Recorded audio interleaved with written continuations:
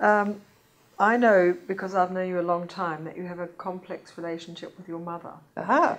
And the dossier in this month's copy of Psychologies is about our mothers and their influence on us.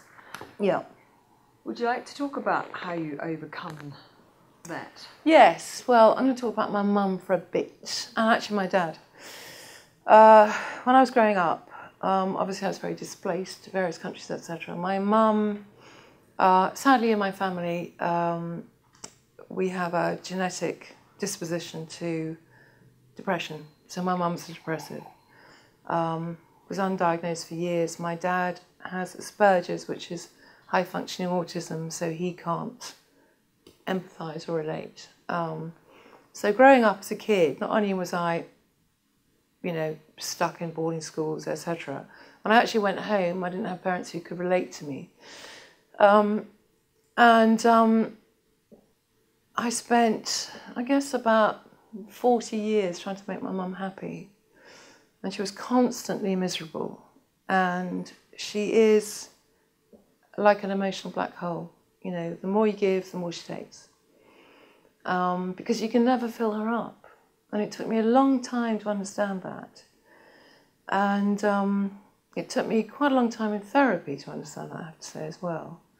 But then I got to the point of understanding that, you know, she is who she is.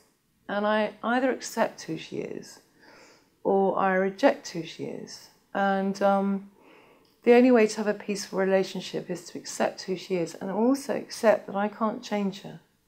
The only thing I can change is the way I respond to her. Now, if I respond to her well, then our relationship is much more peaceful. But the other thing I discovered was I started talking to her about her own childhood. And I discovered that essentially she'd been stuck in a kids' home when she was 2 because my grandparents were actors, and so they were always on the move, and they were in digs, and they were madly in love with each other, and so she felt excluded. And actually, once I learnt that about her, I understood that she'd always been a child, and so she didn't know how to parent.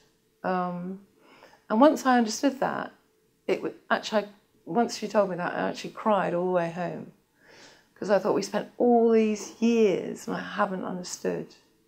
And I wish I'd known that. If I'd known that when I was in my 20s, I would have understood that she could never be the mother that I wanted.